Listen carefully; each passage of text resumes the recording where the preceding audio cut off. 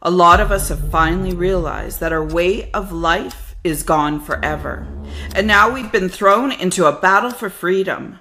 Now, it's not a path that we would have ever chosen unless forced to, but here we are on this path together. The path that we walk together, and we dare not look back because there is no going back. We push forward in this fight for freedom, and giving up is not an option either, because this path that we're on is our only road to freedom.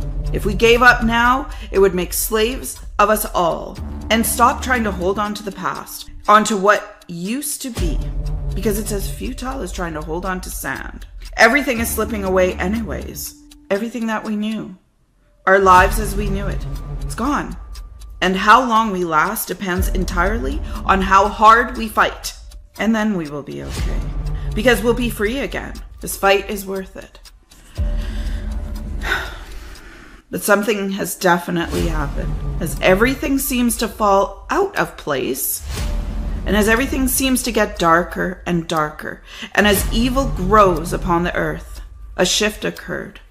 Oh, I know a lot of you felt that shift. That shift was everything falling perfectly into place. And you were born. You were created for this moment in time. Don't give up. What Canadians have to understand is this. Today it may seem like you're doing nothing, but you are doing something.